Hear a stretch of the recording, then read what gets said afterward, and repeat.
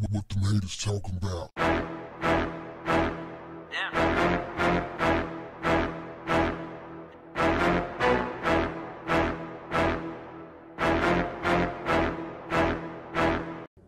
What's up, family? Here's the situation. You got a black man who's 21 years old and his girlfriend riding around 2:30 a.m. in Statesboro, Georgia. They're minding their own business. Along comes a car full of white people antagonizing, screaming racial epithets, playing the music from Purge. That's a movie where, for one night, people in town gets to go out and commit crimes without any consequences. At one point, they hit this guy's car. They don't know if it was the other car that hit it or another object, but the car was hit. William Wilson pulls out his gun that he had a legal permit to carry, shoots one time as a warning shot, and inadvertently hits Haley Hutchinson, 17 years old, killing her. The police catch up with William, charge him with 1 count of felony murder and 1 count of felony assault.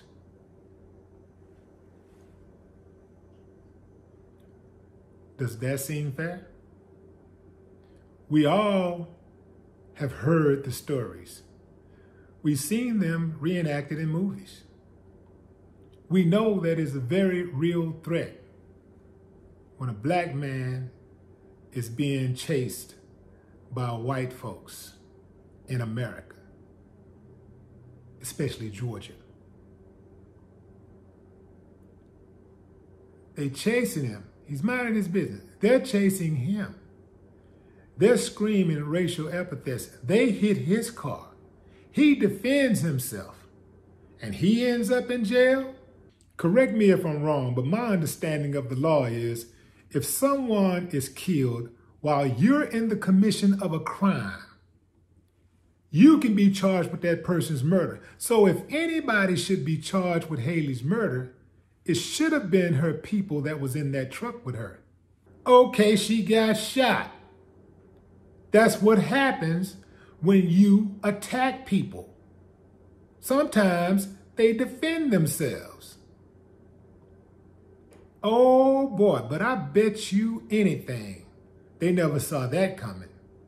They thought they had an easy target, and they thought it was going to be business as usual. They probably have harassed black folks in the past and gotten away with it. So they didn't have anything to fear. Next thing you know is nigga, boom. And now your friend is dead. I bet you if she could play it all over again, if she could hit that rewind button, she'd say, no, guys, let's leave him alone. Leave him alone. It's not worth it. And it's not worth it. Leave people alone, man. Why is it so damn hard for folks to mind their own business and allow other folks to live, to exist like you want to? Why is that so damn hard? Why is it so hard to just mind your own business? Somebody driving down the street, you look at them, you don't like what they look like, so what? You keep it moving. Don't look at them. Keep it moving. What's so hard about that? No, they wanted to have that same old experience that grandpappys and grandmammies have had. They want those experiences. Running off, chasing black folks, running them off the road, spooking them, terrorizing them. Then a friend ended up dead. And then they arrest the black man. They arrest the victim. He's really the victim. But they've figured out a way to make the white girl the victim, when really she was a suspect in a crime.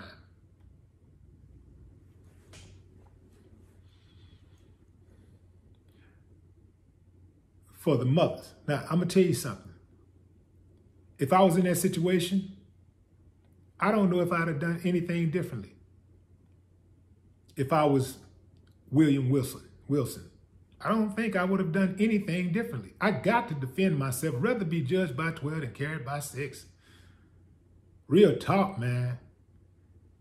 Because I know he had to have flashes of all the times, all of the hundreds of thousands of black people who have been lynched, murdered, just ran off the road by white folks who just feel like they don't have a right to exist. They don't have human rights. They don't have civil rights because of the color of their skin. Now, it's unfortunate that anybody have to lose their life in that type of situation. And I mean in a situation, not in a situation where you're antagonizing people and hurling racial slurs.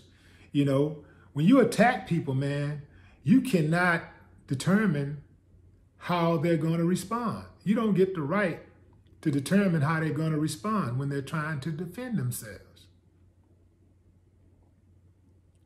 William Wilson should not be in jail. Statesboro needs to be investigated. The prosecutor needs to be investigated. The whole police department needs to be investigated because they're racist. Ain't no two ways about it.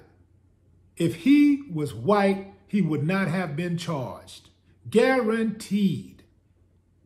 I hope like hell that man got a real good defense because he's going to need it. He's going to have to fight that case like he's fighting for his life because that's what he's fighting for. If they get a chance, they will give him the death penalty. They don't give a damn. All they see is black and white. They don't care about right. They don't care about wrong.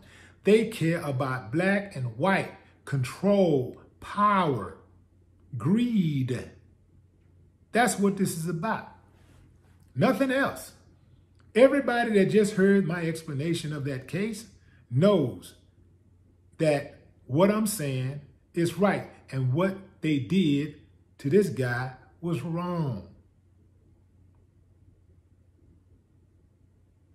Y'all watch y'all backs out there. Especially people out there that's dating white guys, white girls. Watch your back, man. Because they got a lot of uncivilized people out there roaming the streets. And they would take you out just for fun. No more talk. What the haters talking about? Yeah.